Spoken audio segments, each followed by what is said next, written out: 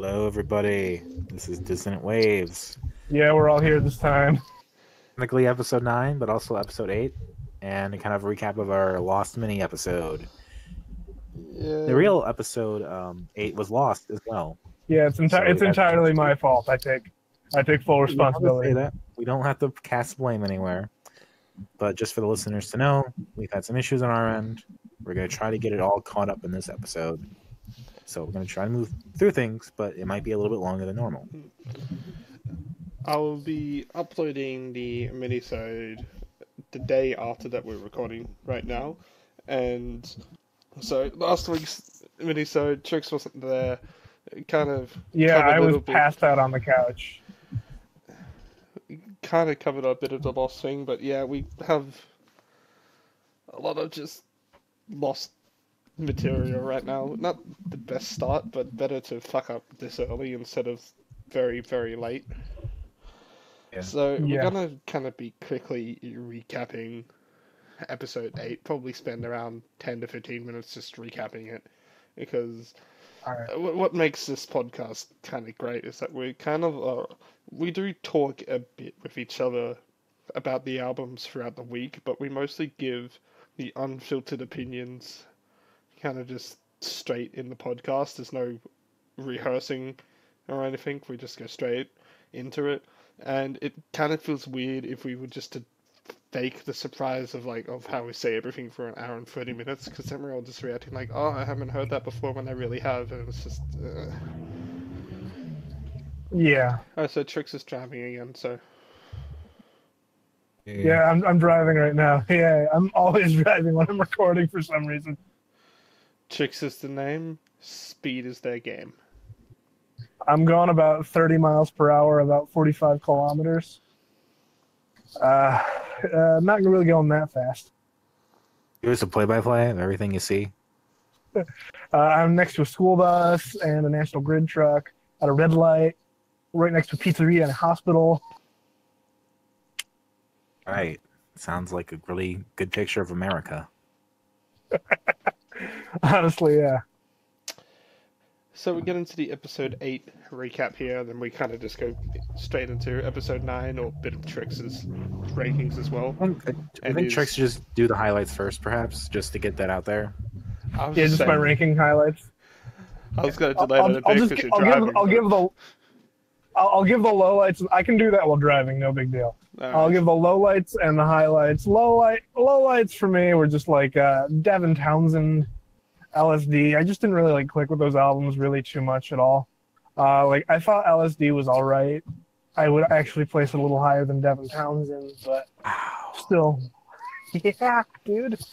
Devin Townsend just So does that mean Devin Townsend is your least favorite overall, or is that going to bag res? Overall, yeah. I'd say Devin Townsend is my least favorite. You put Janelle Monáe. I would put Janelle Monáe in my top 10. Ow!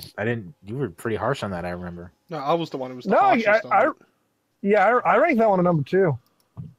Okay, fair enough. Well, so did I, but I was probably the harshest on it. Yeah. I quite like Janelle Monáe. Perfectly fine. That's great. And then the highlights, obviously, in the airplane over the sea, and fucking Middle East was really good. Again, Middle East. I'm the only one who doesn't have it in the top 3. Yeah. Well, no, isn't yours number 3? No, because I have Sticky Fingers Line of Pleasure as number 2. They've changed. Okay. We've changed. Okay, gotcha. Yeah, I explained a bit. So obviously, Sticky Fingers Line of Pleasure is one of the albums from this week. It's a bit spoiled from the minisode because I didn't realize that that episode 8 was lost. But yeah. How many of these acts do you generally think you would buy or listen to in your own time? A good number of them, actually. Earlier in this week, I was listening to something off of this podcast that one of you guys recommended. Let me go back through my Google Play recently and listen to. That's the best part about Google Play.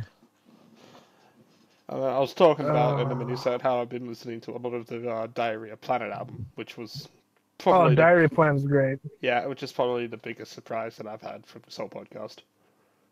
Aeroplane. Fair enough. Did you listen to it in stereo? Airplane's not a surprise though. Recordings of the Middle East I'm listening to. I got Taco Cat in my recents. BTS update? No BTS update, other than just hating on K-pop with one of my friends in a text message last night.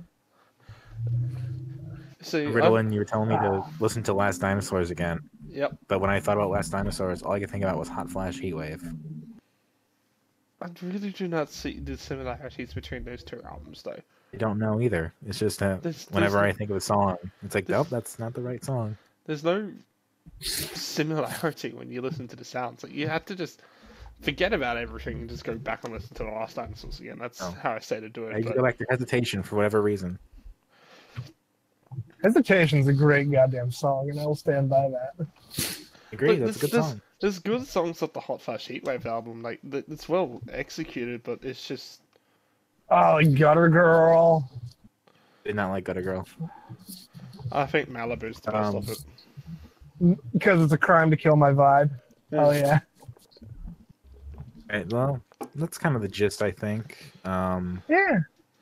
For not having a list in front of me, that's pretty good, I think. 8 a bit. Episode 8 was a bit of a struggle in some ways because we got really deep into Crystal Castle's stuff. Yeah. Stuff like that happened. To recap, Alice Glass accused her bandmate Ethan Kath of credible abuse of all sorts, sexual, physical. It makes me feel really guilty coming back to Crystal Castles. And, I struggle with that while listening to the album over and over. And, did I make the right choice to bring it on the podcast? All that stuff. And, it's a difficult decision. And, for the music, I obviously I appreciated having it on the podcast. But, I support Alice. I appreciate the music for what it is, but it's not a replacement for what could have been. There is one thing I would like to say about the whole thing about just feeling weird about putting stuff on the podcast. I've always held the opinion that if you put anybody under a microscope, you're going to find stuff you're not going to like. Yeah, that's absolutely true. I mean, if you go back into any of our history, you'll probably find something that we did wrong once in our lifetimes. Granted, that's completely different to, the allegations that Alice Glass does. Yeah. Say back when I was a kid, I'm an edgy kid, so I probably said some racist shit back when I was 8. Oh, who hasn't? Yeah, and you don't really compare that to Ethan Carve's, I know, but what I'm going to do is... But yeah. But classic rockers is what it's coming into mind because there's a lot of stuff about Jimmy Page. He married a 14-year-old just so he could fuck her, really. And yeah, I don't know. It just for me because that was such a huge band for me. That was a real big blow, and that's probably most of why I feel so guilty. Back at the album, it really wasn't as great as I remembered, which was the most surprising thing. It's a fine album, but a lot of it doesn't flow. There's too many songs. Some of it could have been cut. There's a really good EP mixed in with that LP. Yeah, I believe Spanish is really cool. Me and Trust Us is really cool. We didn't really give too much shits about the controversy going into the album. We both kind of just found it overrated from what I can remember. Yeah, I don't really like the album. Vanished was a good song, but I really only enjoyed that because I like Banshee. I like Excuse Me and Alice Practice. Alice Practice, of course, being one of the huge points of the allegations that it was a mistake, and it totally was not. But I'd say Alice Practice is the only song off there that's I consider a good song that's not just a remix. That was the thing about the album. It was mostly just a remix album of other songs, and compared to the artist that I'm bringing in next week, it didn't sound like they were all the time that they were making these songs their own. It just sounded like a bunch of remixes. It's not that that's bad. It's just that it was the only things that stood out. Like Untrust Us, The Crystal Castle song is, big stretch. Untrust Us, which is the remix of the Death from Above kind of sample, pretty much. You had Crime Rave, which is a remix of The Health. And as much as I don't Crime Rave, it stood out. There are artists that have made a complete living off of just using samples, like Daft Punk. Yeah, no, it's not that it's a bad thing. I'm not trying to point it out. I'm just saying that one of my other notes is that I didn't really see it all as much as I'm listening to Crystal Castles. It was more I'm listening to just a bunch of remixes. That's bad. I mean, there were some artists in Australia who are absolutely big remixes. I mean, you've heard of Flume overseas, obviously. He's done so many remixes over here, it's not funny. And some of them are fucking amazing. One of the things I would like to say about Daft Punk, because I don't know if we'll have another opportunity to talk about them again, because I like their music, but I don't know if it's worth bringing on the podcast, is the song Robot Rock is literally completely sampled except for the Robot Rock from the song Release the Beast by Breakwater. Okay. Like, legit, give that a listen. It's Release the Beast, but with just like some funk on it. Get the songs that sound like other songs in a minute. But that's I think it's Crystal Castles in a nutshell, basically. Yeah. Scary next. No, we'll do the Taco Cat because Taco Cat was kind of rated the middle. Because Crystal Castles we kind of all rated last in the end. I think you put it above Taco Cat, but yeah, just because of nostalgia. Yeah. So we'll go with Taco Cat. Taco Cat, I just kind of discovered and I fucking loved them. And yeah, they were just a lot of fun. They're just a fun band. Yeah, actually, the CD for that album came the other day, which is nice. Oh yeah, was the last song super long on it? Yep, or? 7 minutes. Really? Oh, dick. So you might have to rip that for us. Yeah, I'll do that. It's probably just a hidden track. I haven't actually listened to the 7-minute one yet, though, but there's probably a hidden track on that. Oh, I'm really curious what that is. Me too. So I've been debating picking up the vinyl. I picked up a couple CDs as well. The only other one, though, that's really of note from that is I picked up the Adult Mum on CD as well. That's a good one. That is a good one. I'm trying to see what I've just got there. I've also got the absolute angst of Sunny Do Real Estate. So anyone who wants to become emo with me, just give me a call. I've got the only album you'll need. Bring. Hello, emo. Yes, I scream for 50 minutes. Yep. There's a fucking emergency stop button on one of the machines at my job that just says emo on it, and I have no idea why, but all I ever think of is just fucking emo music whenever I see it. It's button to emo. Press button to stop all the emo in the world. Anyway, Taco Cat. I like their messaging. You know, a feminist punk band is really cool with some surf rock in there. You know, it didn't really annoy me until you pointed this out, but now it's kind of started to bother me. Is you pointed out how in the majority of their songs they start off with the 1, 2, 3 count, like 1, 2, 3, 4 count or the drumstick count, and yeah, that is starting to get a little bothering me on the album. I noticed the first listen is like, how many times have they done this now? Like 4? Like, because it doesn't really. I'm gonna be honest. I haven't noticed it, but then again, I come from a musical background. I was in bands and shit, and like every song you just count off 1, 2, 3 and go. Yeah, they probably cut a lot of that though. Yeah, but it adds something to if you're like familiar with the environment, if that makes any sense. Yeah. I was appreciating that they had a song about Dana Catherine Scully. I've not watched the X-Files, but I can appreciate like that kind of dedication. Oh yeah. It was Talk because it had like a Cloud Atlas reference. I'm pretty sure. I was the only one Nice who really liked Sonic Plan Adventure A, Plan one. B. The Internet, which I gave a good write-up as to why I like that song. Yeah, and like stereo song. I wasn't too fond of the internet, but yeah, well, the way I listen to it, I figured out why I liked it is because it feels like it's more directed at like the internet trolls or the people getting bullied rather than the because it's like reassuring, like yeah, they're garbage, don't listen to them, that sort of thing. Yeah. Just a little reassurance. Everybody needs that sometimes. it was a fun short album. I mean, going on to it, it's everything that we talked about. I think we went on like a spiel about something else for 15 minutes while we're talking about it anyway, because it is a pretty consistent album. I feel like it doesn't take as much risks as it probably could. There's a lot. I mean, we're going into this having already reviewed it, and now we're doing like 2 weeks later having a bit of a talk about it. And I don't like it as much, but I still like it. That makes sense. Yeah, I like the spirit of a lot of the songs. Like, and then explain them to me, and you can't fire me, I quit. Yeah, but there's a couple of I other things will. I just noticed. It's like, Oh shit!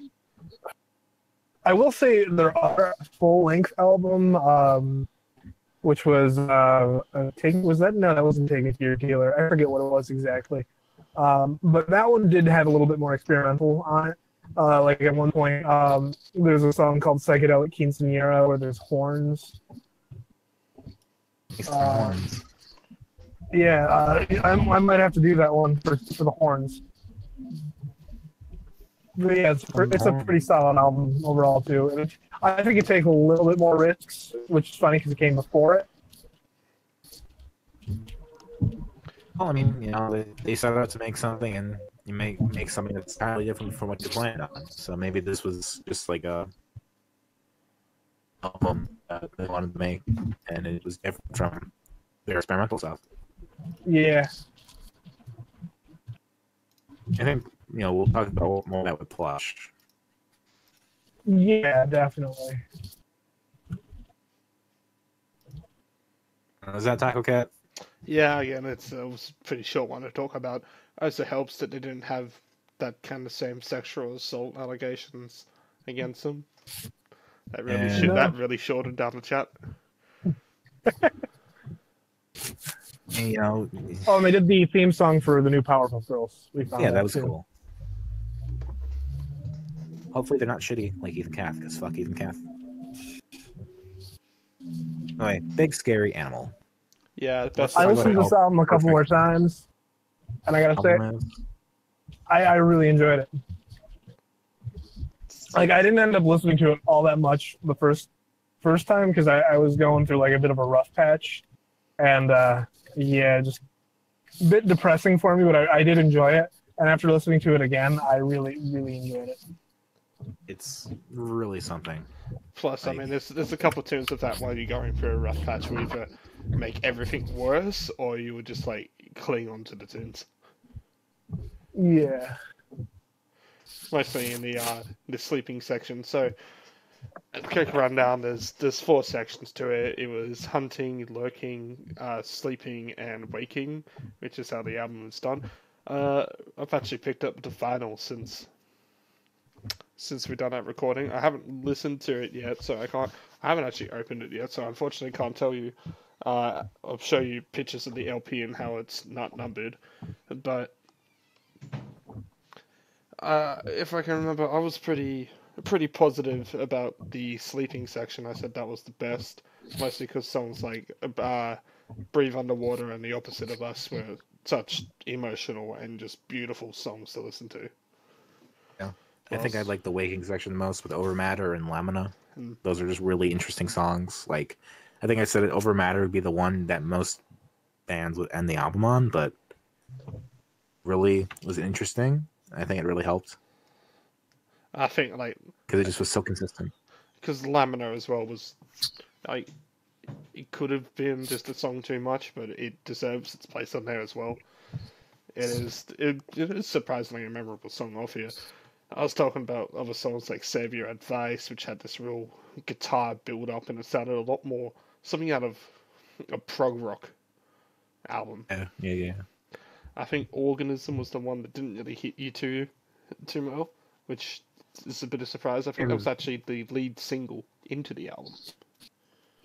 Oxygen was just so good. It was like, yeah. Yeah, we also talked about how Oxygen is a song in which, even though it does have lyrics, it's quite minimalistic, and it's a really hard thing to do. It was proving, like, it was saying all it needed to with its instruments. Just a heads up, I'm gonna mute myself in a second while I order some breakfast. Unless you want it on the recording for a meme. Yeah, keep it on for the meme. Let's go. Podcast needs care.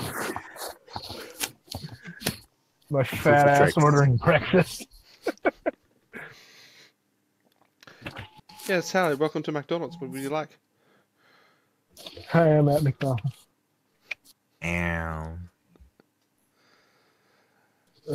Do we want to talk about Big Scary or just hear tricks? Do both. Flute has real flutes. Yeah, that was pretty sweet. I was really a big fan of the jazzy stuff that was going on. Like, it was really surprising at first, and it really rocked it. Like the jazz, the funk, like up and up and up. Hi, can I get a large number 9 meal with orange juice? A large orange juice? Yep. Anything else? Can I get 2 extra hash browns? Okay, is that everything? That'll be all. 2 number Okay, 9s. 1323, first minute, please. Thank you.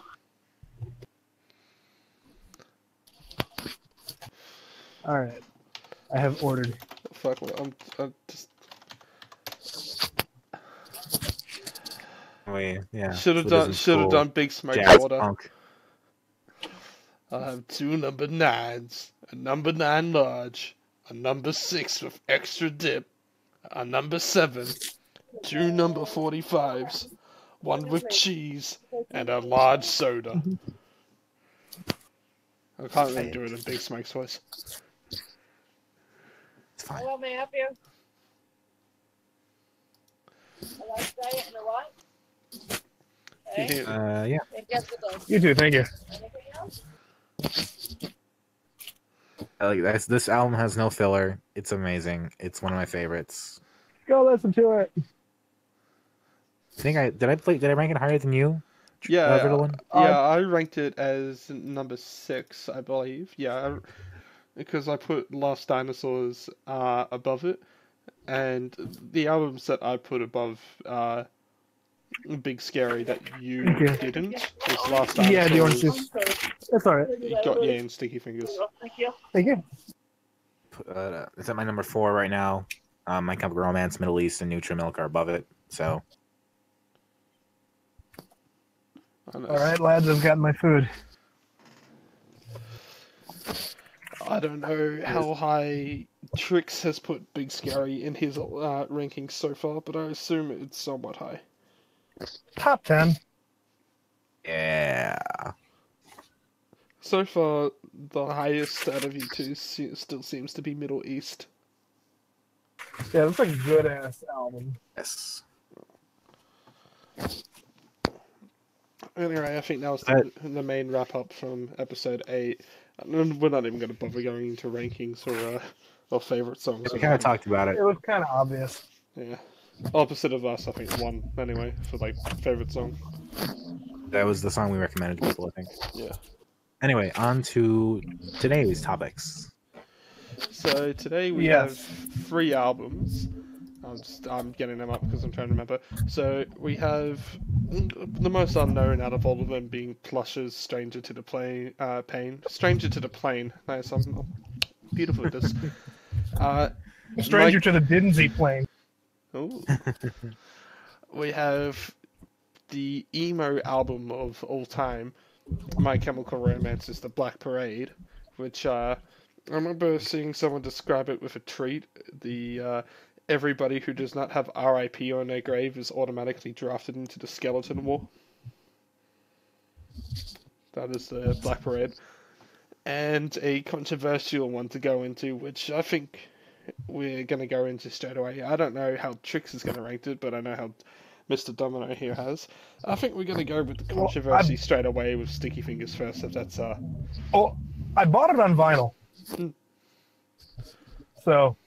I feel like that should give you a bit of a hint. You've enjoyed it more than than Dominic has.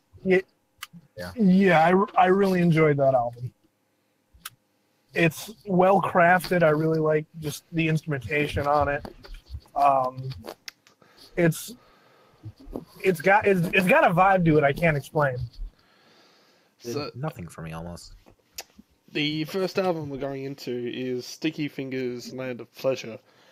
Sticky Fingers is a Sydney-based band who formed around early 2010s, I think like 2011 or something. Pretty much when the two main members, I believe it was Paddy and Dylan, were busking in Newtown and met each other.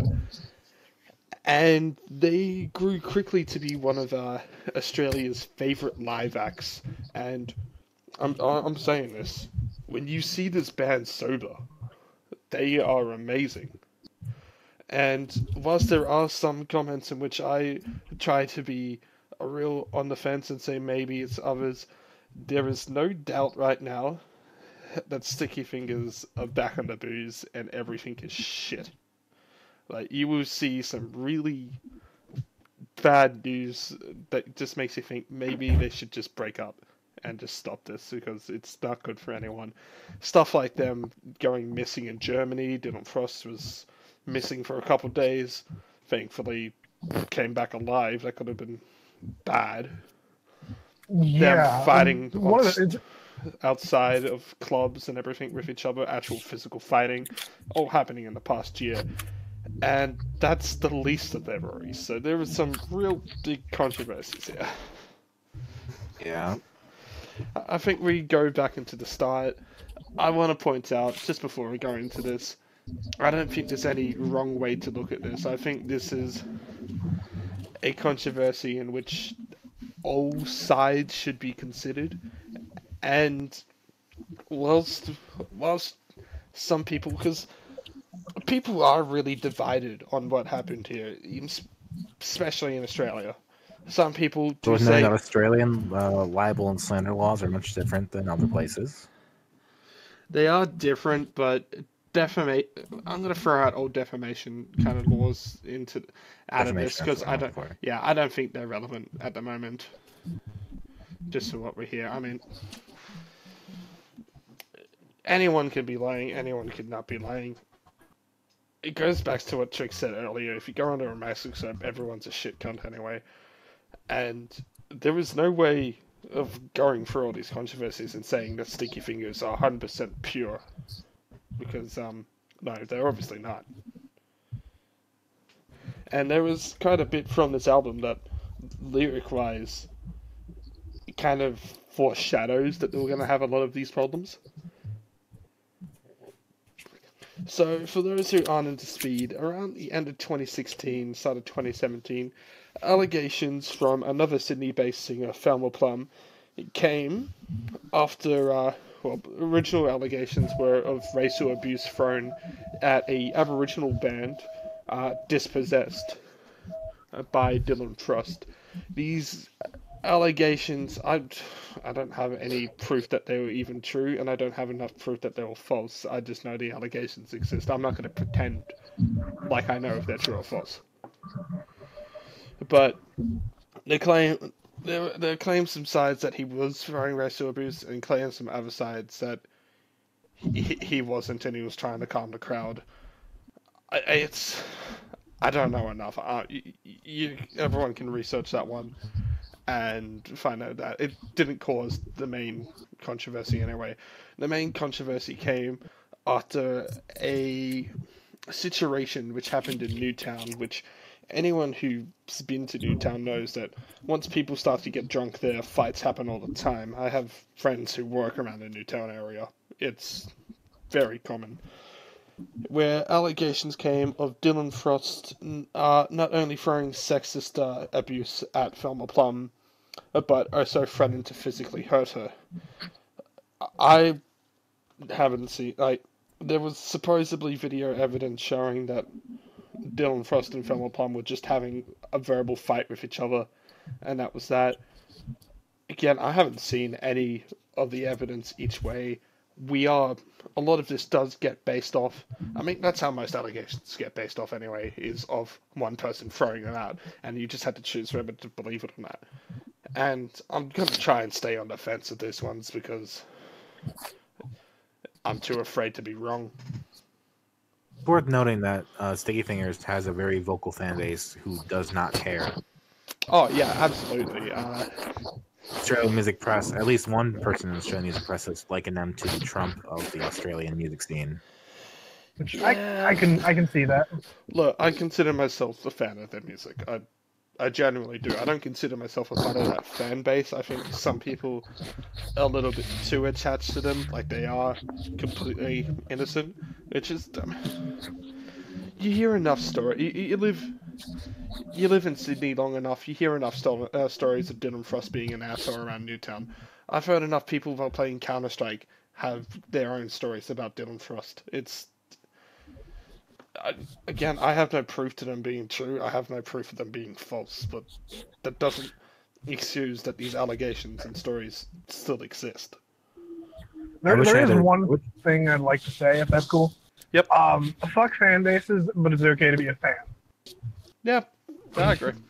I say this as someone who was a part of some very shitty fan bases, and has been a fan of games that have very shitty fan bases, like Undertale. Oh man, I loved Undertale, but oh my god, is that fan base straight cancer? Anyway, I like Steven Universe, but oh god, fuck that fan base. From these allegations, I wish I had a source for that Trump thing, but I don't remember it right now. It was but I was going to say that article, wasn't it? I'll find it. Yeah, I think it's posted a bit up in the Discord of Tricks. Once I go look for it. Yeah, I'm using the search function. Difficult, I think, people outside of Australia to really grasp like what the culture of that band is, and like as an outsider, I don't know if I fully grasp it either. So, what really? It's interesting. Yeah, I'm going on to the next part of this, which kind of whole bases that culture thing. And what really threw Sticky Fingers just under the bus, and what kind of really began the downfall, was their first interview. They took a hiatus for around a year after the allegations came out, because they kind of realized that they had an alcohol problem, and they spent a whole year kind of trying to fix it before coming back as a band. And they came back and they did an interview with Tom Tilley on Triple J's Hack, in which they're not the best public speakers, and they did not do themselves any favors, and they used lines like "boys will be boys," and it ended up seeming like it was just an advertisement for their next single in their world tour, which obviously left a bad taste in a lot of people's mouths, and understandably so. That's a pretty disastrous interview that they gave. Like, listening to it, it was very interesting just hearing Tilly just kind of push them for answers, just keep pushing. Like, it's I've never really heard an interviewer push that much in a related thing. Sticky Fingers did end up making a Facebook post, which was a lot more clearer than the interview was. It's hard to say if they truly meant everything or if it was just damage control. I mean, I'm not a member of them, but in the end, if it was just going to be damage control, the damage was just way too far gone by this point. And they are now one of the most hated bands and most loved bands at the same time. It is a really weird situation. I posted the Donald Trump link. It's the writer of the Donald Trump comparison is Phoebe Looms at Tone Deaf. Again, everyone who's listening, take all the information that you get with a grain of salt, and probably do all your own research onto this before forming an opinion, because I don't want to push out like I'm putting out an opinion when it comes to these types of allegations for everyone to follow, because if I'm wrong, that's dangerous. So if people come out of this and they say, oh, I think Sticky Fingers are absolutely terrible, that's fine, but I hope that you've researched and formed your opinion based off that instead of what any of us say. Even if you say Sticky Fingers are great, I hope that you've researched. If you want to turn a blind eye to all of this, I mean, yeah, I don't really blame you. There is so much that's kind of happened, which makes this really hard to go into. And they have some songs which you might just want to turn a blind eye to the whole band and just listen to the music, because some of these songs are great, especially off this album. And I'm going to say I'm probably going to take that stance because I really like the album. I've had to take that stance with a lot of things before. This will forever be one of my favorite Australian albums of all time. It just will be, but when I do bring out a band like this, I do have to address that this isn't a perfect band. Yeah. Dominic, I believe you had some things that you wanted to say about the controversy. I think I've said really all I can. They had a couple festival controversies where they had to pull out because of some pressure, but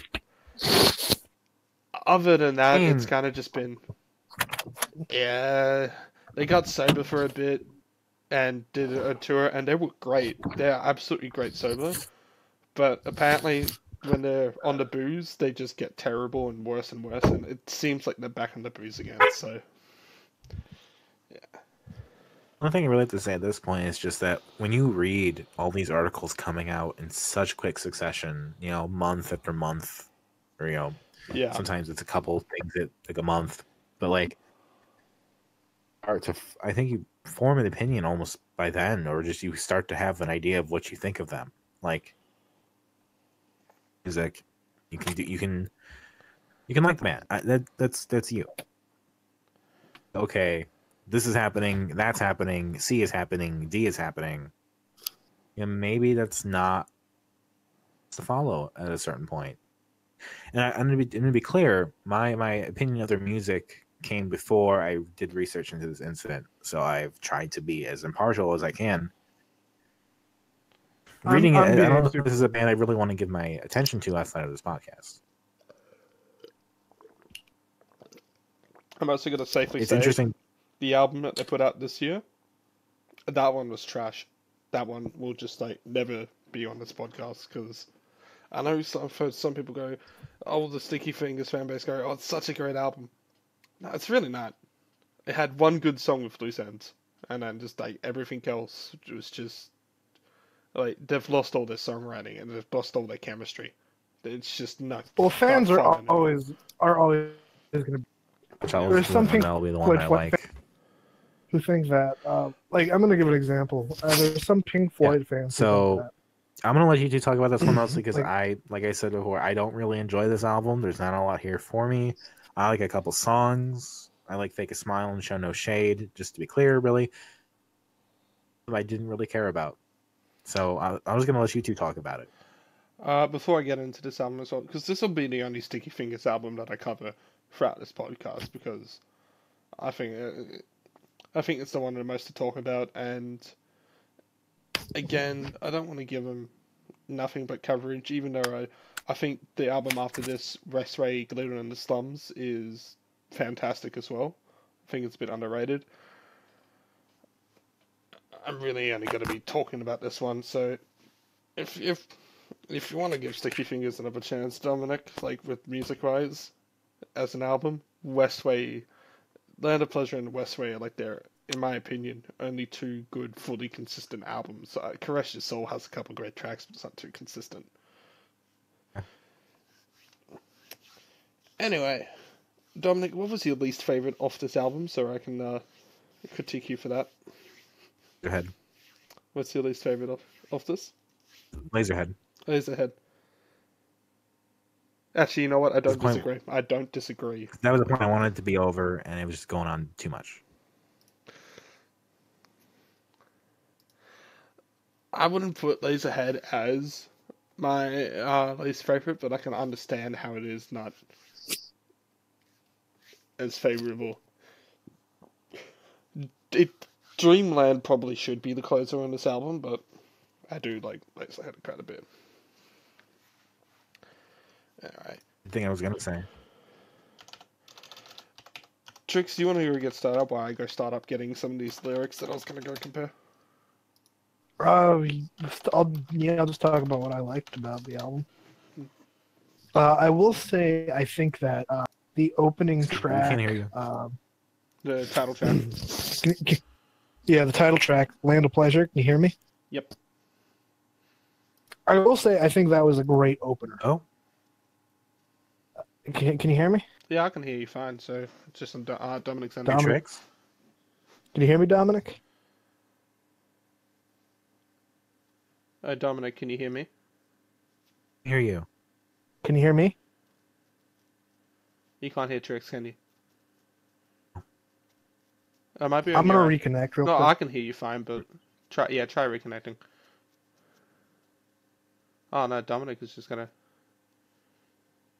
Dominic, speak. Oh. Trix. Can you hear me? Yes, here we go. I am speaking. Bit me there. Anyway. Yeah, so Land of Pleasure, the opener. Yeah, I will say that's like the best. It's a great opening track. It sets the mood for the whole album, sort of. Kind of like this laid back, kind of like dreamy, ethereal vibe with like the synth. I want to say, like some minor synth. I could be misremembering, but I really enjoyed the opening track, and one of the songs I wanted to make a mention of was "Rum Rage."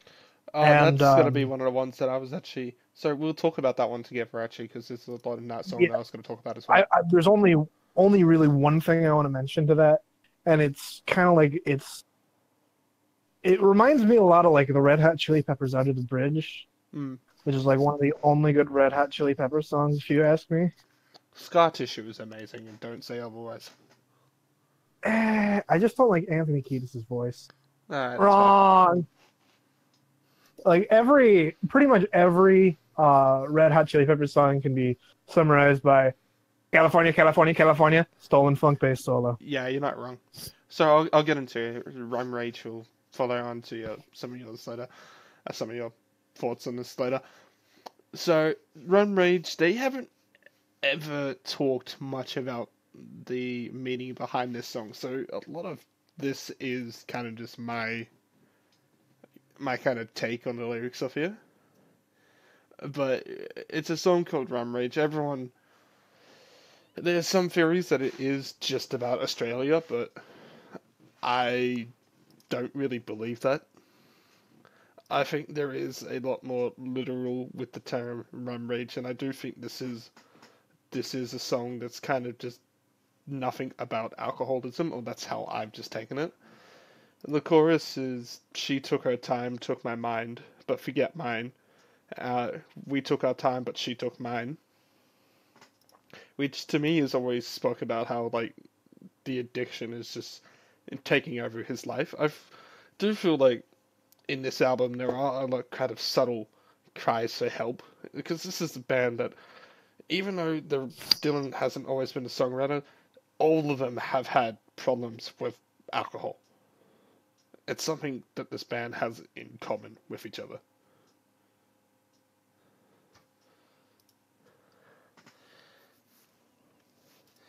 And there's some real lyricism in here, which is quite imaginative. The line, "Packing up my suitcase because I'm going far away, I'm going to a place where the credit cards don't decline on me."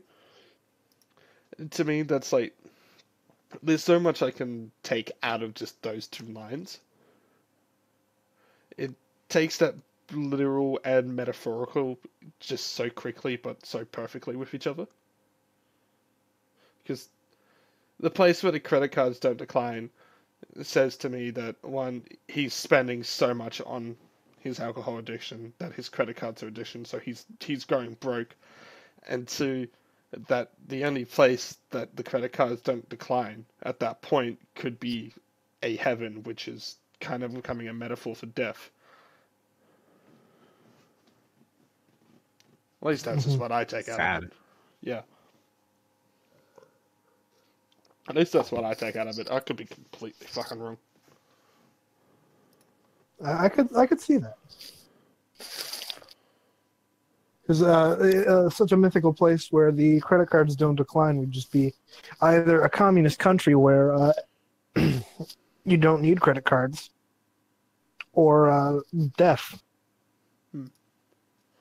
And there definitely are references to Australia in this song.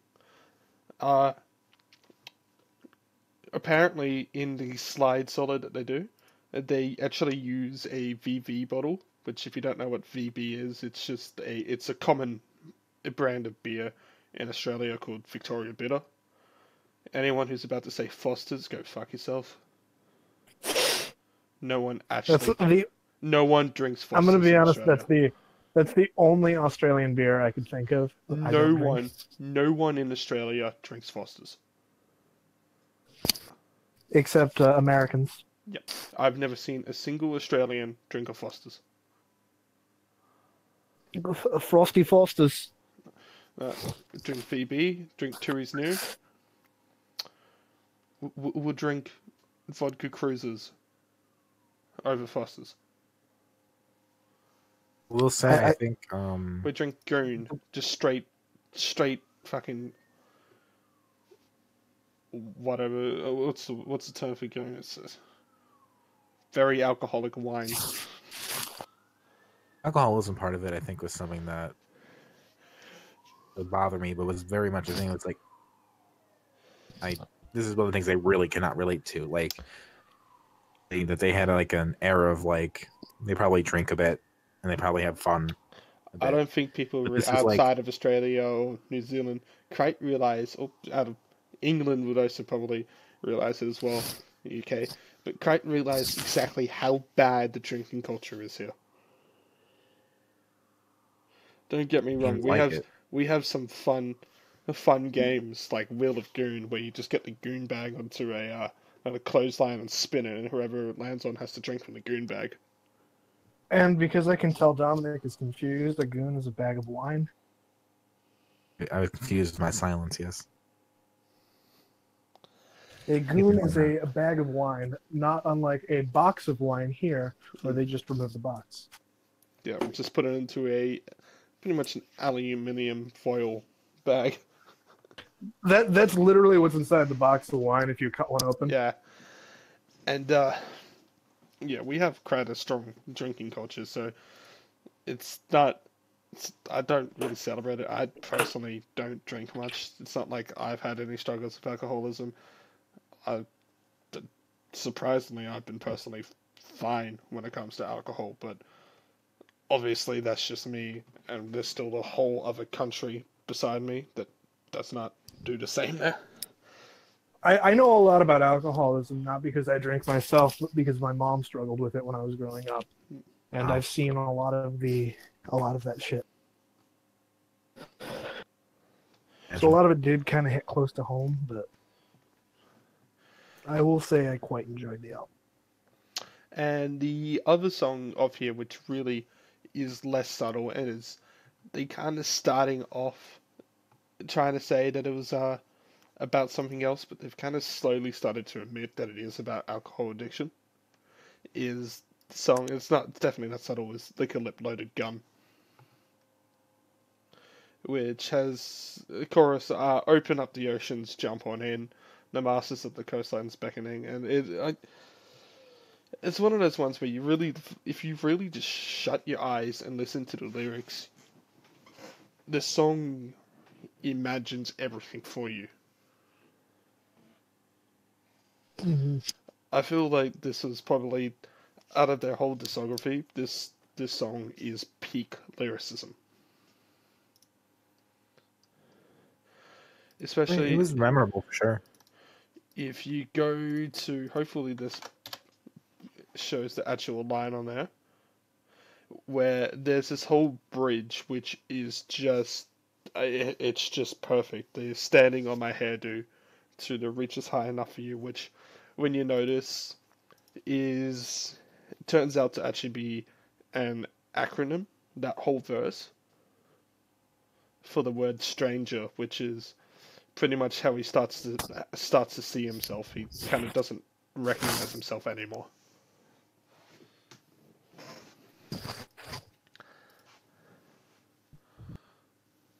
system. That's interesting. Yeah, Yeah. that's definitely cool. Yeah, the line "rambling cut my front tooth, another bust up knuckle bruise." You know, the whole idea of just fighting people, getting like lost, everything. It is great. If you spend the time to just go through this whole song, I could not go through this whole thing because we just do not have the time for that. And to cover out this whole album, you will see so much references to just to being drunk, and probably some crazy like imagery that will make you appreciate the song a lot more.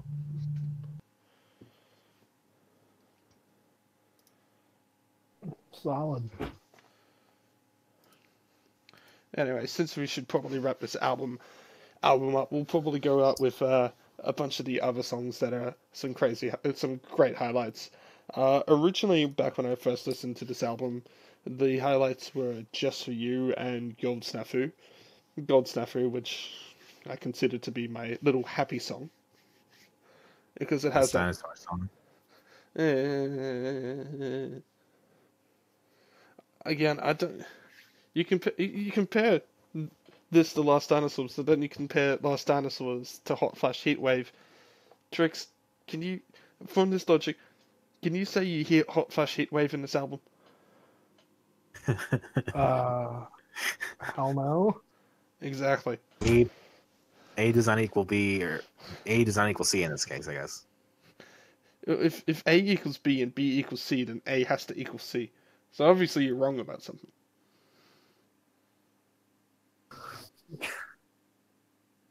I will fight you. I will fight you, Dominic.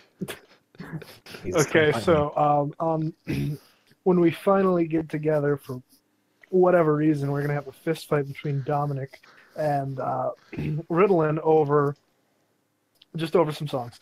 Mm. Well, I mean, it's not gonna be really a fist fight. It's just gonna be someone punching a wet bag of meat.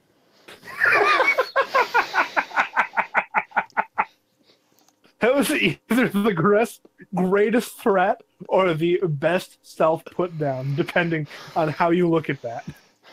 I prefer the latter, personally. Dominic, you want to talk about what made you like the songs that you actually did like? I think with Fake a Smile and Show No Shade, I think that was just the point of like, I don't know, those songs, out of nowhere, the songs really impressed me, and I kind of liked them. And I don't know why it was those songs from like the middle of the album. Like, oh, this is really good. I like this. I can look at my notes real quick, because it's been a little bit since I've come back to this. Let's see.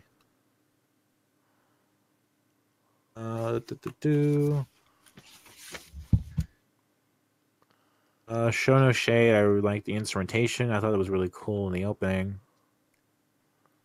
The piano was really cool. I liked that. There was some experimentation I thought was really interesting sounding. Fake a Smile was more groovy than some of the other stuff on there. The rapping was different. Chorus in there. Like I think it was like a choir kind of thing that I liked. Stuff that was different that drew me to it. I don't know exactly anymore, but that was kind of the impressions I had at the time. There's other songs on this album, like Just For You, which is a lot more drum and bass kind of style.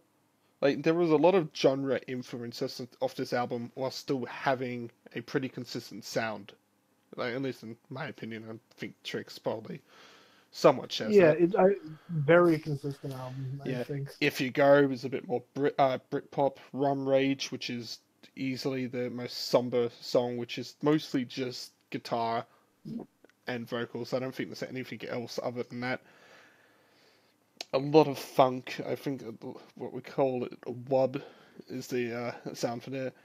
Dreamland, which is like this kind of big, kind of sing-along penultimate song, and then Laserhead, which kind of just cruises along for 6 minutes.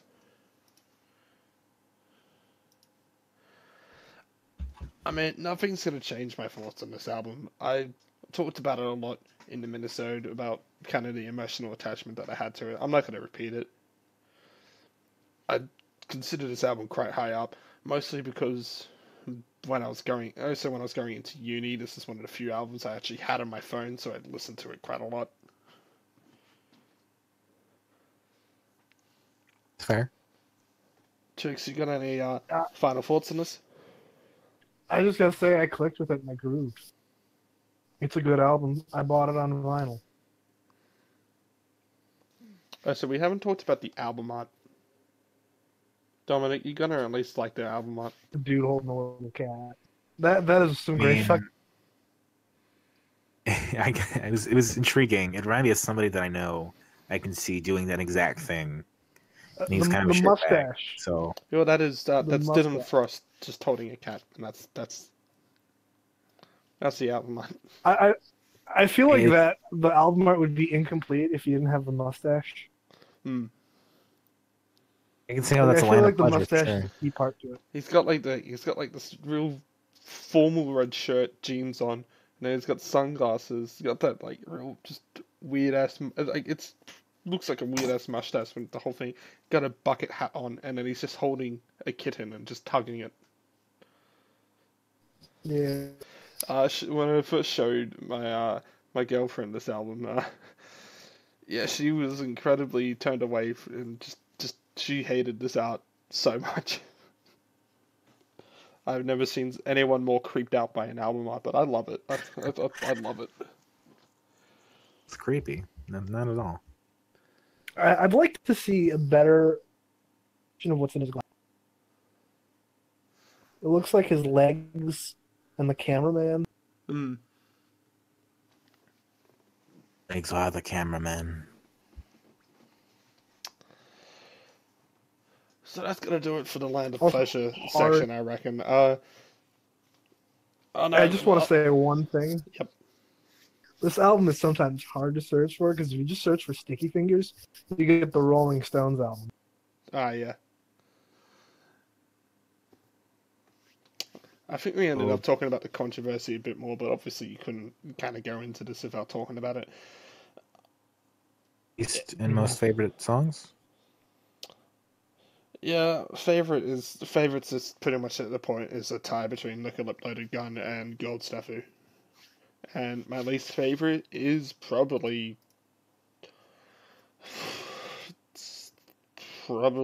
Fake a Smile. I don't know, it's not a bad song. I like it. It's just if I had to choose. Velvet Skies is something that we didn't talk about. There's not really much to talk about. It's quite dreamy. Recommend. There's a feed on it, so it's a little bit different. Yeah, they've had a couple feature artists.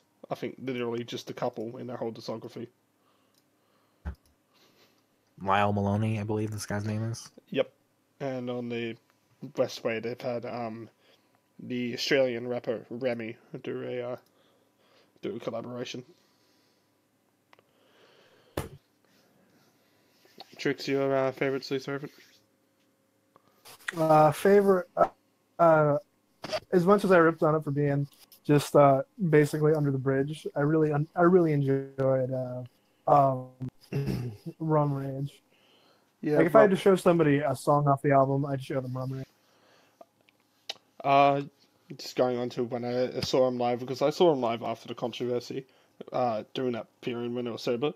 And I'm telling you right now, when Rum Rage plays, you pretty much just have a full-on audience. Just everyone sings along to that tune. Speaking of seeing bands live, I might splurge and go out to the West Coast and go see Petite League when they play on the West Coast, because that just sounds like a good time. That's definitely splurging. Oh yeah. Well, I've wanted to go out to the West Coast for a while and do some other things, and them going out to the West Coast is generally just pushing me over the edge to go on the trip. On my anniversary weekend with the missus, I went to buy tickets to Local Natives when they were appearing in Melbourne. Nice. It's a pretty good show. So, Dominic, we've already got your favorites and least favorites. Probably don't need to repeat that unless you want to. I can go through it again. My least favorite was Laserhead because that was just the point where I wanted it to end.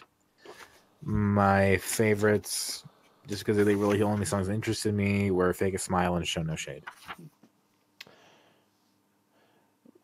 My final thoughts before we move on to this. If you haven't heard of Sticky Fingers before this, I recommend giving the album a listen before going into the controversies, because when you learn about controversies and stuff, it is somewhat harder to go impartial, and this is a band in which you can make your own opinion on the controversy, and I don't think you're wrong either way, unless you make an opinion that is somehow so fucking stupid. Like, I think they're just aliens anyway. That would be a good one. Ethan Frost is the Antichrist. Yeah. Frost. You know what? I think that is some people's opinions anyway. So, like I said, we've had a couple bands in Australia who've had sexual assault allegations against them. Some of them underage, and they've had less articles written about them than Sticky Fingers has. Granted, Sticky Fingers also might just Sticky Fingers did also stay together, so that probably helps. It might also just be one of those bands that people love to hate. Look, I mean, there were some parts that I feel sorry for, but in the end, they're just other people. Dylan Frost has always had the stories of being an asshole, and there's so many other artists out there for me to listen to that it's not going to affect me that much. Yeah. Land of Pleasure, I will always respect this album, but I don't need another one from them. I already have this one. Mm-hmm. Let's dive into My Chemical Romance. Black Parade, which was my choice because this is one of the things I got into this year. Just one of the bands that I checked out finally. It was like, oh, I actually really, really, really like this. When I was a young boy, my father told me that I was edgy. You know, it's an emo album. Just wear all black. It's a concept album. It's about a guy, the patient, dying of cancer or something, and he sees his best memory in the form of a parade, and they take him through all different kinds of stuff and life and death and all this stuff. Skeleton War.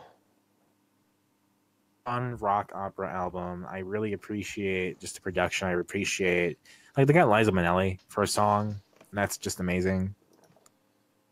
Mm-hmm. The band's probably one of the best things to come out of New Jersey. So, Disco Fries.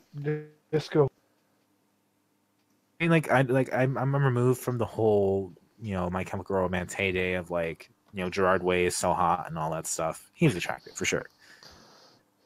The only thing I knew him before listening to any My Chemical Romance was the Deadmau5 song "Professional Griefers." Yeah.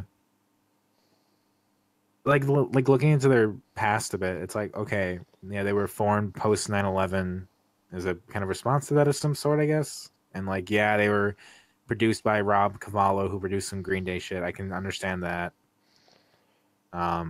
This is one of those albums that was accused of promoting suicide, which is bullshit. Just because an album is emotional and makes you feel things and talks about death doesn't mean that it's promoting suicide. Most of the people who were talking about suicide were talking about it way before they listened to this album. Like, when you think of the associated acts and what was coming out at the same time as this, you kind of just think of everything, like Panic at the Disco, AFI, Linkin Park, Fall Out Boy, Muse, Green Day, everything. First person to do a Panic at the Disco album gets kicked from the podcast. Guess I'll get kicked eventually. But yeah, I really enjoy this album a lot. It's one of my, like I said before, it's one of my top albums so far on the podcast. I just really enjoy it. I genuinely want to hear about why you two don't enjoy it as much. It's my land of pleasure, I guess. I don't know. Look, I thought it was really brave of them to do a cover of Yellow right after their lead single. I just thought it was a bit weird for them to change the name of it. What? The changes to? So I Don't Love You. Oh, yes. See, I never listened to Coldplay, so I didn't know about that until you told me. Yeah, so That's one of those interesting things. as we're talking about, as we somewhat talk about songs during the week, I kind of noticed that for the song that I Don't Love You, that it has an incredibly similar chord progression and just structure to Coldplay's Yellow. And like you listen to the two songs, you can tell the differences. It's no problem. But I haven't actually gotten past that. Every time I listen to the song, I just keep thinking of Coldplay's Yellow, and I mean, I enjoy Coldplay's Yellow. I will say, this album made me think of a later Green Day album, 21st Century Breakdown. And then after realizing that this album came out first, I realized that Green Day's 21st Century Breakdown was basically a ripoff of the Black Parade. I mean, I don't hate the Black Parade as well. I mean, it's a good album. I don't deny It's a good album. I don't like it as much as everyone else does. I think it has its faults. It is. I think the first 9 songs are amazing. They're perfect. Like the first 9 songs, it's the best part of the album. Like after that, it falls off a bit. But like, yeah. I don't know, just count where songs are, because fuck doing anything else. To Mama. After Mama is where it falls apart a bit. No, I'm saying I really enjoyed. Yeah, I'm saying it as well because I think Trix and I had the same opinion of this. No, Teenagers is fucking amazing. I think Teenagers is actually the best song off this album. Teenagers was great. I had that stuck in my head after one listen. Yeah, as I was talking about like a while ago, because I always bring this up as my cringe album to reference to. So I hope if you choose any Panic at the Disco album, it's not Fever to Sweat Out. Well, because while it does have some actual, like, I'll admit there's some good tracks off that album, it always has that really cringe moment in which Brendan Urie just kind of talks to himself, even though he's trying to talk. It's like he's acting like he's talking to a crowd, and it just comes off as really cringy. And then you have in Teenagers with Gerard Way, literally was shouted out all together now, and then guess what he does? He gets other people to sing along with him. You know what that does? It makes it work unless it's not cringy. It's actually funner. Who would have fucking thought? Mind explode. And Teenagers is this just incredibly fun song. It is. It doesn't really fit with the album, but it is a fun song. Yeah, it's like a blues rock sort of deal. It's like emo blues rock. It is a backstory story about a school shooting kind of thing, I think. Kind of hinting at that. Probably. So it is about death in a sense, but it's not man, really about that. Put this up there with Pumped Up Kicks as the school shooter anthem. Pumped Up Kids Pumped Up Kick. And if you look at the music video, they have a quick blurb about how violence is not the answer, and they also unlisted the music video, so you have to find it yourself to listen to it that way. So I guess one of the things I've been trying to say about this is that I really did enjoy this album, just compared to Pllush and Sticky Fingers. This one was my least favorite of the 3, but I still really enjoyed it. Yeah, I feel the same way. I mean, I know a lot of people put out Welcome to the Black Parade to be one of the greatest emo songs of all time, and I don't think it's bad. I don't think it does deserve its place up there, especially with its kind of legacy, but I would only just barely have it in my top 3 of this album. I think Dead and Teenagers are just above it by far. Dead was great. Mama's up there too. So we're going. I really like How I Disappear and Sharpest Lives. Those are probably two of my favorites, just because of their very guitar driven. Well, or not the guitar. They're very vocal driven. Everything else kind of just falls along with that. From a lot of this album. But yeah, I just like how kind of all the songs kind of go into one another. The end and Dad fit really well. This How I Disappear and Sharp as Lives take a little bit of different touch, but then they kind of they work out themselves. They're kind of a nice duology thing. Then Welcome to the Black Parade's like the big showstopper. It's the title track. It's everything. Do some other stuff for a while. I Don't Love You, Cancer, House of Wolves, and those are all still really, really solid songs. Like really solid, interesting, sad, simple song. But it's just when we get to Sleep, that Sleep is the song where I just fall off a bit. Like it's fine when you get into the actual thing. Started off with there's audio recording thing about this album I just want to point out, and it's about like I don't know if everyone though would enjoy it as much if it didn't have like in 2019 if it didn't have the legacy that it did. Because so everyone who goes at this is just another emo album, you're not wrong. This is just another emo album, but it is still one of the best executed of those just another emo albums, and it is well, it's inspired so many artists just worldwide. You can't deny its legacy. Even if you don't like the album that much, this is one of the most influential albums of all time. Yeah, all the new acts. Well, all the new acts that you hear today would have grown up on My Chemical Romance. Like, I'm sure Pllush took some inspiration from. Well, I was literally shared an article that Triple J did with Dominic about the legacy of My Chemical Romance, because recently an artist, Alex Leahy, did a cover of it on their segment, like a version of Welcome to the Black Parade, which I didn't really enjoy that cover much. I thought it was just much the same, but a lot of people haven't been enjoying I will say that Triple J like a version shit is really cool, like with the fucking Denzel Curry Bulls on Parade. That's not even the best. Yes. The best like a version so far, like just in Hottest 100 rankings, is actually DMA's With Believe. Like their cover of Sure. Yeah, but I will say in terms of like I'm beautiful. I'm a bit of a Rage Against the Machine fan, and like I like some of their songs, but like I wouldn't like blast them 24/7. But I gotta say, almost better than the original, the like a version with Denzel Curry. Although actually, like on that note, it will be interesting when the Hottest 100 happens next year to see where that places, because there's a rumor, like there's a lot of tipping that it's going to make pretty high on the list. So, what was the last album we had that had a hidden track on it? Was it Tism? Technically Taco Cat. But yeah, we didn't listen to that. Yeah, because I'll have to. I'll get onto that. I'll take a look. Feel about Blood? Yeah, I think Tism was like the only one that actually had a hidden track. I remember it was really disappointing. It was like, for me, I think it was like the worst part of the album. Blood or the Tism one? Tism thing. But Blood I like. Blood I think is really interesting. I like it a lot.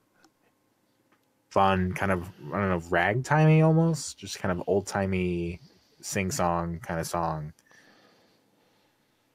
Very emo, very Blood, very vampirific almost. But it's good fun. Hold on, let's you know that meme where it would be like the guy with the smiling face and then like the same guy when he's got the shocked face? Yeah, I'd put Middle East Blood with the smiling face and My Chemical Romance is Blood with the shocked face. Yeah. What I was saying, I think everybody said it. This is just semi-related tangent. Do you think, because like listening to My Chemical Romance kind of got me thinking about creepypasta, especially with it being like the Halloween season. Do you think Jeff the Killer was an incel? Probably. You mean Jack the Ripper? No, Jeff the Killer. Oh, Jeff. The creepypasta guy. Probably. Most of them are. Yeah. Without saying names and giving them advertisement, if you ever see the videos of a certain shooter who described himself in such a way, everyone who can tell like who's the actual incel shooter knows who I'm talking about. and I'll share it with you guys like after the podcast is done because I'm not going to share any names recording. You shouldn't give them glory at all. Yeah. So I'm not going to share the names while we're recording here. The point is, I think a lot of shooters and killers, especially in a lot of these ways, are probably incels. Oh man, I've lost some brain cells reading the incels forum. I don't read it. I read it just because you get some unintentional comedy gold out of it. You just have to dig through some shit nuggets to find. That was a great one, alright. Like, because you get them on other Reddits and stuff like that, which are just making fun of them. And there was one where someone was trying to wonder why, like, he was only trying to act nice enough just to get a blowjob. That was it. That's all I wanted.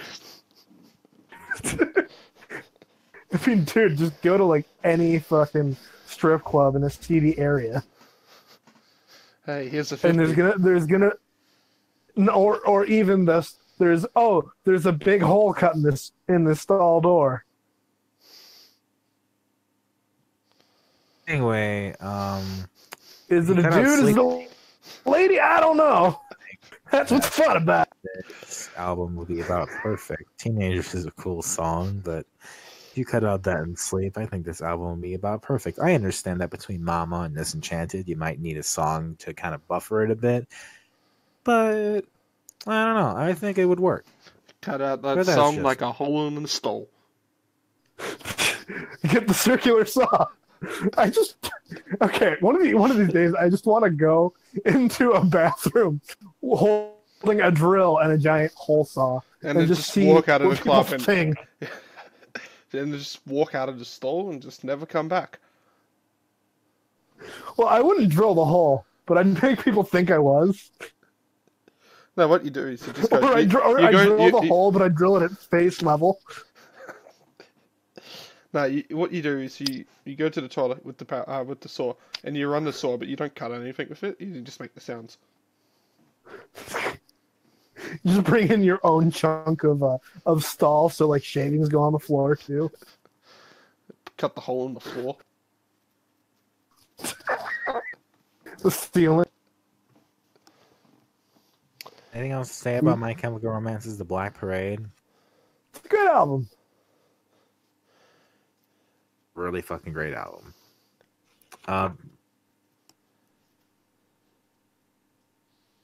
Yes, Dominic.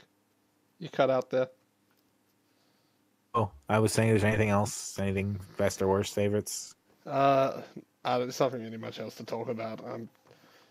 It's a pretty commonly talked about album, but I don't have as much attachment. I mean, I didn't actually grow up listening to that much My Chemical Romance. I was never actually ever really big in them, even as a kid. So, like, even the really edgier ones at the start, like I'm Not Okay, I Promise, I've always been quite critical of. And Black Parade, it's never been fully emotional attachment. So I've never really grown up and fully listened to this. So it's alright. I like it. I don't love it as much as everyone else does. The emo that I grew up listening to was brand new. And their lead singer turned out to be a pedophile, so that you get. Lost Prophets? No, not quite as bad as Lost Prophets. You can't really compare anything to Lost Prophets. Lost Prophets was just sickening. Oh god, that poor baby. When you say something like that, it should just be a really edgy joke, but it's actual like sincerity. That's the fucked up part. Yeah. I don't know the Lost Prophets thing. I just know that it happened. I don't know the details. All you need to know is that he tried to rape a baby, and anything else that's on that list does not matter because he's already gone way too far. No, it's worse than that, actually. Yeah, it's the mother let him. Yeah. And watched. He basically used his fame to seduce a mom to let him fuck her baby. Wow, yeah, and that's not the only allegation. It gets worse and worse and worse and worse and worse and worse. So. Oh yeah, it does. Yeah. Yeah. And a song of theirs was in fucking Lego Rock. Standing on the rooftops, everybody get your... I'm not even going to finish this. I can't make a joke. I try to make jokes about everything. It's hard to make a joke. Fun bomb songs. Yeah, so we'll just go into MCR back into there before we start going on to a pedophile tangent. A favorite song, teenagers. Least favorite. Like, you know, I think I make jokes out of songs when I say like, oh, it's just this, and it's just this. But every time I listen to "I Don't Love You," I can only think of Coldplay's "Yellow," and it's actually really starting to bother me. So I'm putting "I Don't Love You" as my least favorite, and I'm really sorry, Dominic. Please don't shoot me.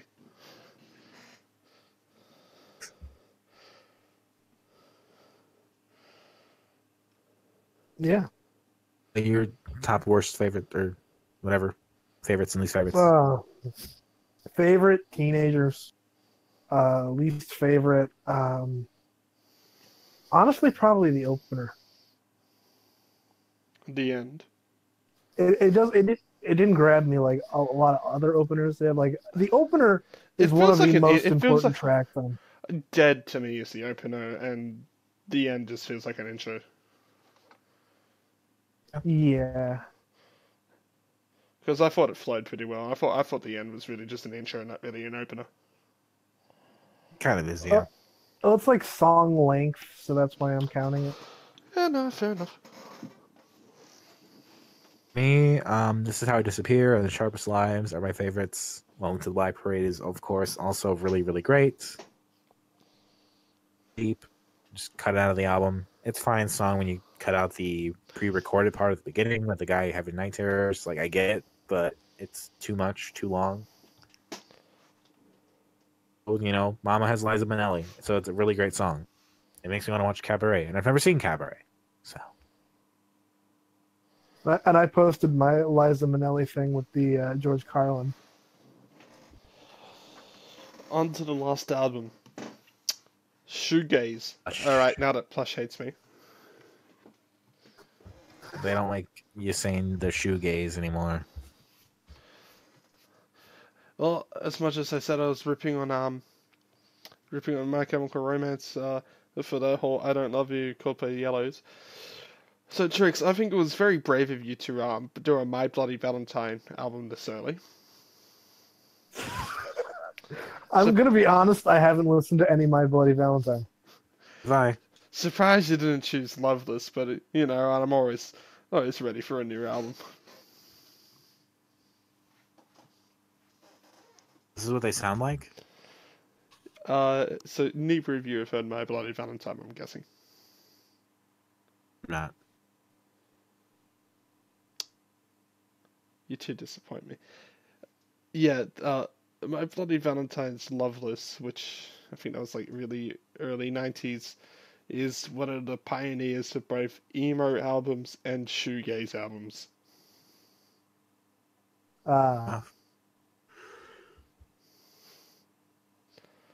And don't get me wrong, Loveless is a fantastic album. It has a lot of meme status. Like, one of my favorite like group page names that I've ever seen is "I get sad every night and listen to Loveless."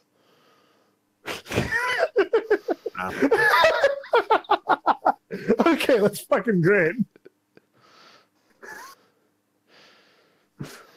They, for as far as I can tell, they describe themselves as San Francisco sob rock. So let's keep that in mind, I guess. I don't know. Okay. I forget how I stumbled up on this album. Probably the same way I did all of the other albums, just like randomly listening to stuff, and it just came up, and I just enjoyed it. So I listened to the whole album, and I really enjoyed it. And I own this one on vinyl too. I'm still waiting for this one to come on CD. I will say the vinyl is pretty cool. It's half bone and half oxblood. Which side rant. Use fucking color names when describing vinyl. Don't use fucking bone and oxblood. Okay? Use fucking off-white and dark red. End rant. It's blood orange. I swear, if ever we release a podcast on vinyl, which I don't even know how the fuck we do that, we're gonna call it like Electric Slime or something, and it's just gonna be neon pink. Hit me with When the electric turn slime. Over to experience the second half of the podcast. Just on one Insert side, disc two. It's just me and Trix, and on the other side, it's Dominic, where his opinions belong. You hated sticky fingers.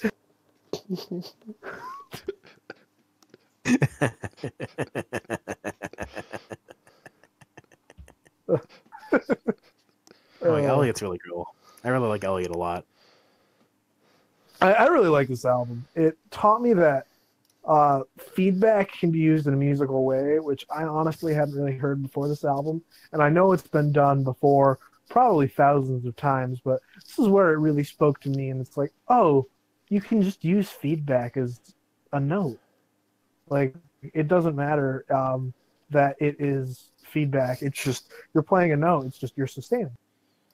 And that just like made it click with me. And also at the end, the last song, which is escaping my name right now, but the last song, Blue Room, yes, yep. Where it's just her wailing and that real like droning electric bass with like a subtle phaser on it.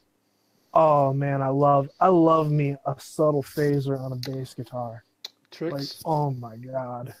I hope you realize the first time you listen to Loveless, your head is just going to explode. I swear to fuck, I'll listen to Loveless and give you my opinion on it versus Pllush, okay? Thank you. I would suggest them myself, but they're Irish, so. I mean, Ireland. What can I do? I mean, Ireland, Australia. What's the difference? Couple thousand K. Syrup's a really good song. Sleeper Cat was really fun because it's instrumental. I would actually say Syrup's is probably my favorite off this. I just love listening to it. This is again an album. I compare it to Loveless a lot, but I'm actually going to compare it in a pretty good way here, where a lot of the time you can just listen to the sounds, and even though I can't take much out of this lyrically because I can't really understand most of the lyrics, but they worked really well with the instruments, and it is quite an impressive instrumentally. I will say, as out of place Stuck to You is. Yeah, Stuck to You is like fits with the album. Stuck to You is like one of the few times, like Stuck to You and Big Train are like the only times so you can really hear the words. Oh no, and Ortega. The one with few blocks on the corner, and it won't take very long. I think someone should tell you that your shoes are getting thin. It's a fucked up situation that we somehow all got in. Like 3:45 for the lyrics you can hear. Like I'm walking with my eyes closed and I don't know why. It's just fun. Songs like Syrups though, like which you couldn't really get too much out of it. And it is that more, Pllush, you can just shoot me. That more shoegazy sound. But it's very Kim Gordon-esque vocals. I mean, I don't think they'd shoot you if you said that they derive elements from shoegaze, which they obviously do. But I think just pigeonholing them in shoegaze they don't like. I'm just going to go into Google right now and search up Pllush inspirations. And if My Bloody Valentine is not on there, then I'll retract every statement I've made.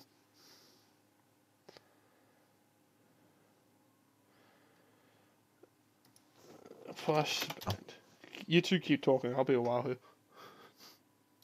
Okay. Interesting that this band was actually kind of hard to research because there's not a lot out there about them. Yeah, there isn't. I said I was going to send you the centerfold, or not the centerfold. It's not a Playboy. The fucking lyric sheet or whatever it's called. Just to interrupt. Its name escapes me. Just to interrupt, you're talking about how some of the vocals are a bit Kim Gordon-esque. Kim Gordon-esque. Well, one of the influences that they actually talk about is Sonic Youth. Yeah. They're pretty shoegaze too, if I'm not mistaken. Yeah, someone. I'm not the biggest Sonic Youth fan. I haven't gone too much into their discography. Besides, pretty much their big songs. You know, Okay. I haven't really listened to cool much thing of in them. Teenage Riot, obviously.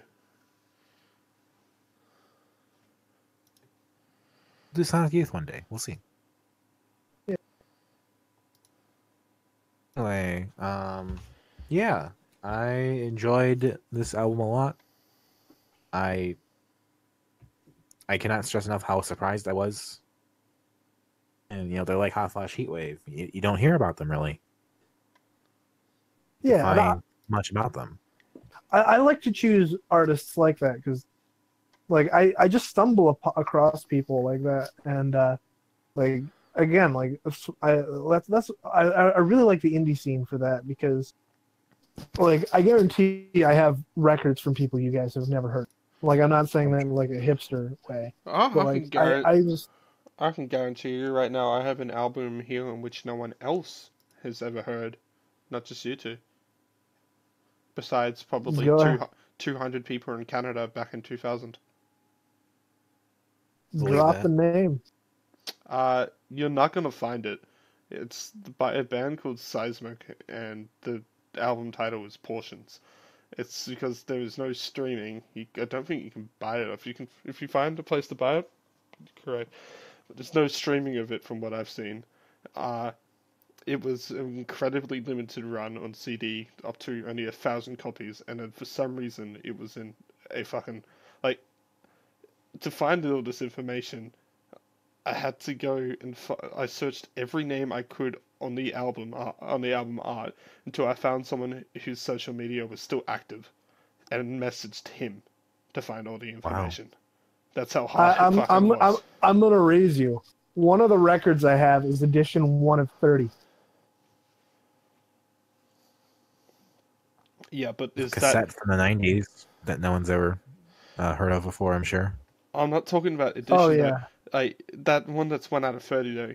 Can you find on streaming or on YouTube or anything? Oh, you can. You can. You won't be able to find us on YouTube. Guarantee right now, if I search up, if I'm wrong, I'm wrong. Yep, nope, does not exist on YouTube. For looking up the... Be the change you want to see in the world, man. Get that DMCA, take that YouTube channel. Lose the right to Dinsey Plains. Do it, man! I will actually give this out. Once I've felt like I'm a bit bored of Australian albums, I will give this album to you two to kind of just download and listen. Because it's just kind of an interesting story, but it's not the most interesting album you've ever heard. It's just a real underground Canadian album. Oh, so it's going to be a Devin Townsend piece? Ooh. I don't know how the hell... Because the copy I got is brand new. It's still from the plastic and everything. 18 years after its release. Or something like that. It must not be very good, then. In Australia. It's alright. I don't think it's bad, but it's because none of the members had any popularity. It's an actual true independent release. Rad. A Canadian band called the Leather Uppers. They're interesting. I've actually seen a Canadian band live. Twice. Oh, Canada? It's not. It's like a legit Canadian band that has fame. No, I saw Rush twice. Where is it? Texting. Because I fucking love me some Rush. No, I'm actually going onto the... Because I'm a genius. I saved all of the text interview that I gave him and all the questions. So I actually have some info in here. So here we go. It was a project that was self-funded. This is a Dissonant Waves exclusive. Yeah, it was a project that was self-funded by the band. There was no sponsor or anything. It has this really weird package design, which I'll have to show you guys later, but it really just folded out. And they said it was to be environmentally friendly, which doesn't really make sense when you have plastic wrapping over it anyway, but... It was the 2000. They were trying. Give them a break. They had a small following in Ottawa, partly because they had been in other bands and in the Ottawa music scene, and the most of them playing that. There was some politics about it. They say he says they believed they only printed around 1,000 copies of it. They're still trying to minimize production cost and everything onto it. And pretty much everything was done by the band. So it is a great low-cost production album.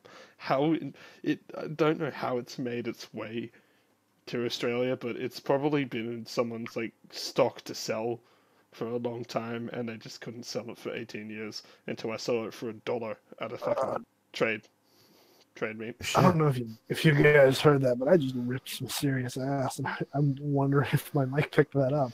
Nope. Damn, Oh. I was impressed with my... I put a promise. We'll give that album a proper coverage one day, but it won't be for a bit because I've still got a couple of albums in my lineup. That might be a magical mini-sode. I know where it I'm is. down for whatever. A Dissonant Waves exclusive. Just making sure I know where it is, so I haven't just like fucked up badly. It's somewhere. You can keep talking. It's in my Do you think we get copyright struck if we just put the whole album into the recording? By who? Well, they had no label. I think if we message the band and ask them, hey, we're basically going to give you some free publicity. Can we use your songs? They'd probably be like, yeah, sure. We haven't thought about this in 20 years. The band does not exist anymore. They only actually put out the one album. But the guy did mention that some of them are in another band that he knows of. It's called like the True Man Show. It's alright. It's just punk. But they haven't really released much themselves the last time I checked. But yeah, none of them is still in that band. That band is pretty much deformed. So now we must take up the mantle of the band. Yeah, it's probably best to do it as a mini-sode, honestly. What's their name? Seismic. Trying to see where I put this album, because it's a hard one to find, because it's somewhat of a fin. There it is. And they have stuff like they thank Safford Beeblebrox from fucking Hitchhiker's Guide to the Galaxy. Oh, hell yeah. I love Hitchhiker's Guide. It's like my favorite book. Like, no lie. Like, my senior quote was a fucking Douglas Adams quote. Where's the thanks? Seismic thanks everyone who comes out to support us. Bronwyn Agnew and Ivasaniron for services above the Call of Duty. Carol Foley, Ferris Wheeler, Mary-Kate and Jacob Tutu, Steph Perman, Brian and Cafe DeCuff, Jim Garfield, Matt Meisner, Dan Robertelli, Mark Charon, Eugene and Saffold Beeblebrox, Tokyo Records, Spherical Productions. Damn. And it literally starts off with this 15-second intro, which it goes, isn't it funny how you can find all these signs that say exits, and that has to go down as one of the most pretentious starts to an album I have ever heard in my life. Okay, we need to do like just a stan. We need to obsess over this album, at this point. We need to do this. We need to do this album though. Just for shit. There's some interesting parts, and I just want to say, if one of these people just happens to stumble across this, because I think they're all still alive, you've done some good things with this album, and even though I just criticized that part, please don't kill me. Anyway. It'll be the album that we champion forever for no reason. Yeah. The Pllush album was good. Our number one. That's my rating of it. Yeah, I enjoyed it a lot. It was a really consistent album. It was an album. I will listen to My Bloody Valentine's love list and get back to you. It'll replace the BTS update. Yes. The update. Although I'll actually listen to that unlike BTS. Because I'm going to be honest, I got a sour taste in my mouth listening to BTS. I can't explain it. Yeah, I didn't like BTS either. Anyway, my most favorite songs on Strangers to the Pain are Elliot and Sleeper Cab. My least favorite song, I don't know. I don't have a reason because it was a really good album. Yeah, my favorites are probably Syrup and Big Train. Stuck to You is alright, but that's probably my least favorite. Yeah, it is the most form breaking. Mm. Does it remind you of any song off of My Bloody Valentine's Loveless? Nah, that one doesn't. I mean, you'll notice quite a lot of differences between this album and Loveless. I mean, Loveless might be like a genre-defining album, but Comparing Coldplay and My Chemical Romance. Anyway, I think it's pretty obvious, but my placements for the albums this week are number 3, Sticky Fingers, number 2, Plush, and number 1, My Chemical Romance. I'll let Trix go last because his is there. Sorry, I forget to use my pronouns correctly. Fucking kill me. I'm bad at everything. My placements are number 3 is My Chemical Romance because I just enjoyed the Plush album a little bit more, and obviously Sticky Fingers is number 1. For me, number 1, I'm gonna start at number 3, obviously. My Chemical Romance. I really enjoyed it, but I just like Plush and Sticky Fingers that much better. Like I will listen. I'll obviously listen to the album again. I quite enjoyed it, but when it came down to it, the bass on Sticky Fingers and Plush inspired me to want to pick up my bass and learn their bass lines more than the My Chemical Romance did, and that's what overall made me put it last. Number 2 for me is Plush, because and a good reason for that is I don't like putting my albums first, I really honestly did enjoy Sticky. I really did enjoy Sticky Fingers, and I would put I'm not gonna listen to it more than I would Plush, but I'm going to listen to it a lot. And they're both good albums, and it's a hard. And the only reason that Plush is number 2 is because I chose. I mean, the Plush album was a lot closer than I thought it was going to be coming into this. But I mean, obviously, it's still a bit of a blowout. If we look at my rankings for them, I believe I put Plush at number. So you're gonna have to open this at Notepad++, which actually has numbering. I put Plush as number 13 out of 28 so far. Obviously, that's about to go to a bit over 30. Yeah. Compared to Sticky Fingers, which I have as number 2. I don't know how high you would put Sticky Fingers, though. I would overall put Plush higher than Sticky Fingers, just for the emotional impact it has on me. But of this week, I enjoyed Sticky Fingers more.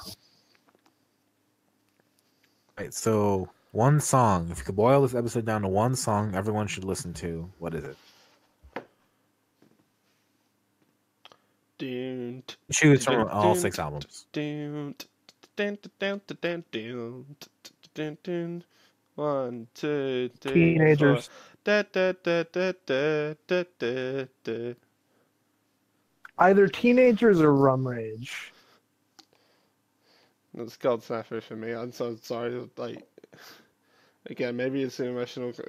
It's not just the emotional impact it has on me. It's by far the most accessible song on Land of Pleasure.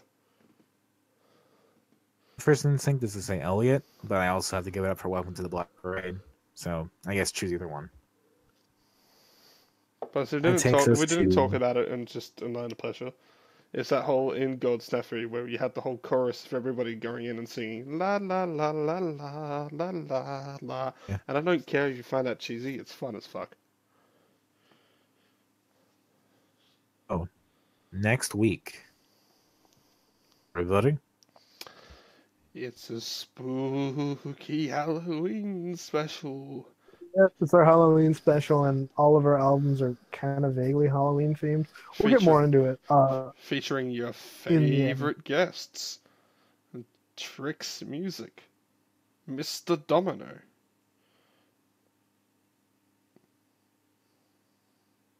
We're going to have to come up with spooky names for all of us. Ritalin for Ritalin. Or Ritalin at Ritalin. Rit Atlin for Rit Atlin. Love Rit Atlin. He's a cool guy. Okay. I'll go first, just to keep this going. I'm doing something different again. I'm breaking the format. I'm cheating again. I'm going to do 2 EPs. They're both by the band AFI. Yeah, that's right. Fire Get your and angst on, EP. boys. Get your angst on. No, this is not really angst. This is more just punk. This is like horror gothic punk. I'll get your Tony Hawk's on. Oh, fucking no. You got Fire Inside EP, and you got All Hallows EP. Interesting They came enough. a year apart. Just want to point out is that the Fire Inside EP is not on Spotify, so I'm going to have to YouTube that one. Oh, I think it's on Spotify in America. Interesting. About that? Yeah, Let me know so, if you have trouble finding it. it's not on Spotify Australia, but that's fine. I'll look for it a bit later. Anyway, continue. They're both pretty short. I know we had a rule early on, like maybe don't mention anything that's put in Tony Hawk, but fuck it. How All Hallows EP has "Boy Who Destroyed the World," which is one of the best songs. Remember when we were so beautiful. I'll say that it's sad at all. But And as you sing that and crying, you realise you missed a grind, which would cause the foreman to sink into the pool, and you've just run out of time, and you have to start the run again. But yeah, that's gonna be some funny EPs. We're gonna talk about AFI again in a couple months anyway, so it's good to have these impressions first. I think just to understand what they were when they were at their best. I will say that whilst I joke about like emo racks and joke a bit about AFI, AFI is one of those few kind of like angst, like they have a lot of their songs do have quite a bit of angst with them, even if they are well crafted. They are one of those few ones that I did listen to a lot growing up, so I do actually have some emotional attachment with AFI. I have none, so this will be interesting. I had to talk to you about Davey Havoc's book. Well, the first book he wrote, at least.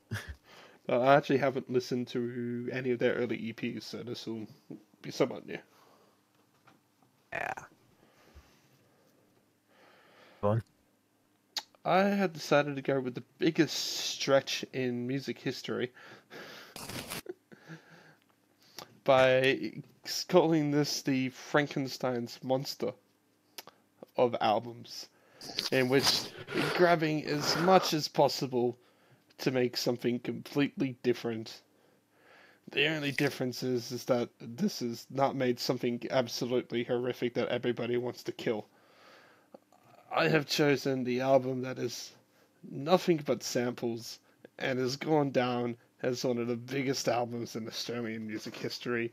It is, of course, the Avalanche's Since I Left You. You boys are just gonna have, you lads so bad at this, are gonna have either so much fun or a lot of complaining from me. All right. We'll say All Hallows EP, very clearly Halloween based, very spooky. That's why I'm picking it. Go on, Tricks. Mine isn't very Halloween themed at all. I'm gonna say that right now.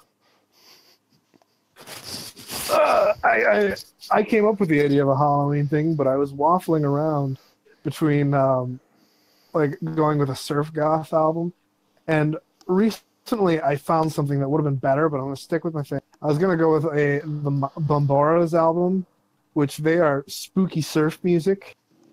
Like one of their albums are called like Danger Island, Organ Grinder, but I'm not doing that. I am cheating harder than Dominic right now, and I'm doing 2 songs that add up to 30 minutes. No. I am choosing the song Cygnus X1 Book 1 and Book 2 Hemispheres by They're the end and beginning of A Farewell to King and Hemispheres, respectively. And they tell a pretty good story. Imagine cheating in your own podcast. Hey, it's our podcast. We make the rules. So that's the Cygnus X1. Yeah. 1 and book 2. Yeah. Book 1, book 2. No book 3. Interestingly, they did release an EP of those songs separately. I think you said it was for Yeah, Record like Day? 40 years afterwards. Yeah, and you can get it on vinyl, which I'm going to buy. Well, if they've just got an EP of those, then we can surely just do the EP, can't we? Yeah, but it's only like the EP. The EP you can't stream. So it's like only an EP if you buy the record, if that makes sense. Well, surely we can just consider it an EP. We can consider it an EP, but it's 2 songs. Yeah. We're still considering an EP. It's 2 songs that are the length of a punk album. Yeah. I'm just gonna write "Sing This Book" as an EP on my notes here, because that way, if they're supposed to flow together, that makes it a bit different. And sorry, Dominic, to do the cheat here, makes it different from the Aiden Alexander's. It's fine. That's why I picked 2 EPs this time, because I want them both to count. That's alright. That's when I get into Mole Rat, that's probably going to be doing both of her EPs. So anyway, I just want to point out that I said that this episode is going to go a while if we were doing a Sticky Fingers one. Granted, we did start off having to recap a lost episode, but still, we're up to 1 hour, 51 minutes, and hold on, 30 seconds. And with that, I think that's going to be the episode for this week.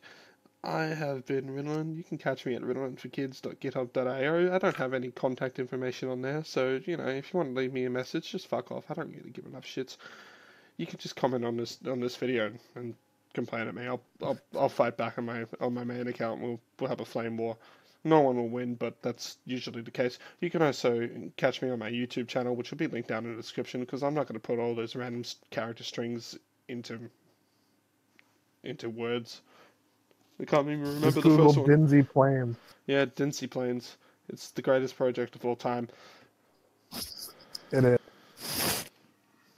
I am Dominic. You can find me on Twitter at DACICHOCKI, where I post the things that I write on tiltingwindmillstudios.com and other places, and where I also complain about being sick.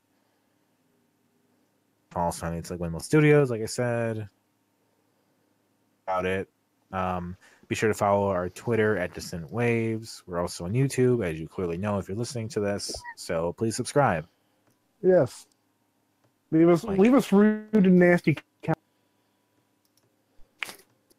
I've been Trix. You can catch me at procrastronaut _ on Twitter. That's like procrastinating astronaut. And I'm also going to finally set up my YouTube channel. I know I've been saying that for days, but I actually have like a project I'm working on. I won a contest that another YouTuber was putting out where he gave away this absolute garbage bass. And I'm going to be doing like a small YouTube channels where I'm basically restoring it and fixing up and making it playable. So if you're interested in luthier, or whatever it's called at all, let me know. And you can just follow me.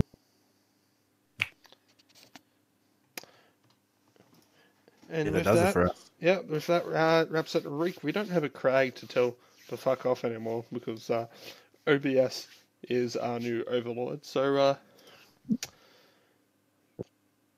hold on. Have a great week. Catch you later. Everybody. Bye, Craig.